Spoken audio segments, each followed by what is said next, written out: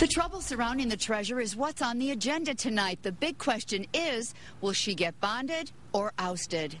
Lily Kavanaugh is and has been at the center of controversy here in Redford Township.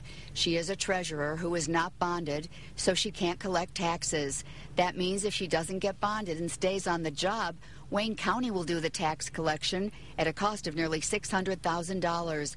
And the township supervisor says that more than a half dozen people will have to be laid off to make up for the loss. Lily, wait a second. That's rehearsed. Wait.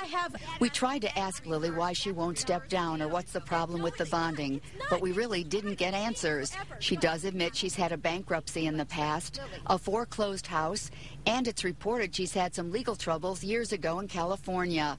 Some people in the township have made their feelings known. Don't put us through all that. Resign.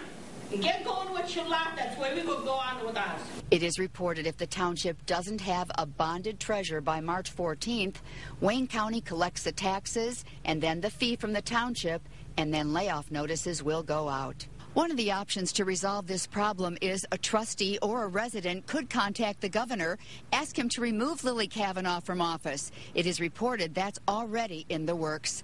In Redford Township, I'm Cheryl Choden, Channel 7 Action News. Of course.